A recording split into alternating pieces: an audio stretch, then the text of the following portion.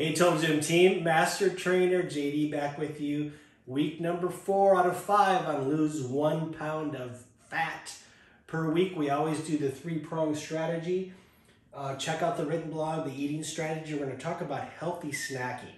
If you're like me, when it's dinner's gone after a few hours and it's watching TV, you know, just that snacking. So how to do that in a healthy way. Torching calories, check out the written blog because I talk about interval training, which has so many benefits, not just torching calories, increasing metabolism, but check that out for the remaining benefits. But again, the beauty of the Total Gym is stoking the furnace. So today we're going to tackle shoulders and triceps. Let's get right into it. Let's start with the meatiest part of your shoulder, and then we get into some smaller parts. So another awesome attachment, which makes the Total Gym so versatile. This is the most versatile piece of equipment I've ever worked with.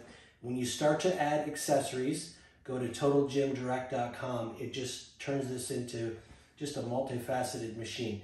So shoulder press, you'll notice one of the reasons you're going to want to buy this attachment is shoulders can get a little tricky. That's the most mobile joint in your body. So there's 3 different grips that we can choose from there to make sure it's nice and comfy for your shoulder muscles and your shoulder joint. Now, I'm just gonna lie down. I always advocate that your chin is above the glide board, so there's none of this going on, so your neck is neutral. And then I'm just gonna press up. Inhale down, press up. And then once again, I can use the different grips to work different parts of the shoulder, but also most importantly for comfort for your shoulder joint.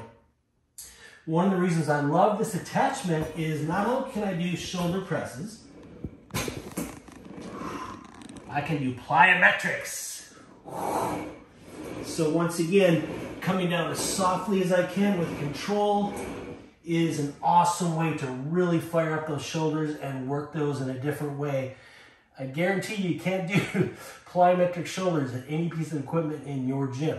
So try those out. Another thing you can do, which I love, is I can push up with 2 hands, come down with 1. Push up with 2 hands, come down with the other.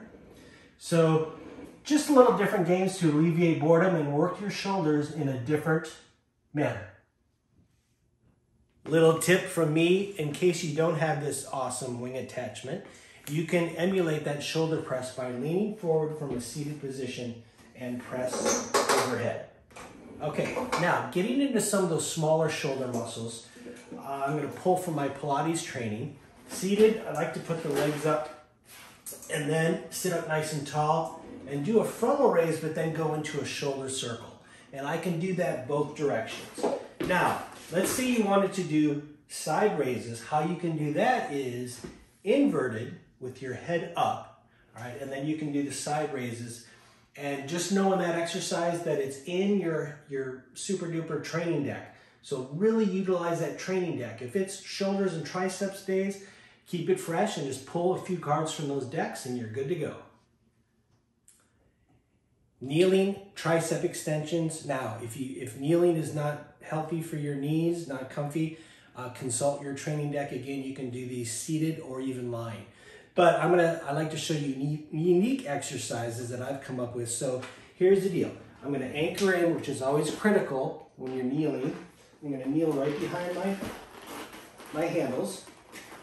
Now, a kneeling tricep extension is just doing this motion. But where I'm going to add compound exercises, lift my chest off my knees so I'm balancing. Now that's going to work my lower back, and it's also going to challenge my balance and my proprioception. So from that position, keep your abs taut, and just be really, really cognizant of what you're doing. Be very present, and then I'm going to extend straight back. Inhale in, keep that chest lifted, but your chin down, and extend back. Now I'm going to end with another kneeling tricep extension. And again, another compound exercise. So check it out. I'm going to use the back handle because I'm going to add a little oblique rotation. So first I'm going to do is you always anchor in with the hand that's holding the handle.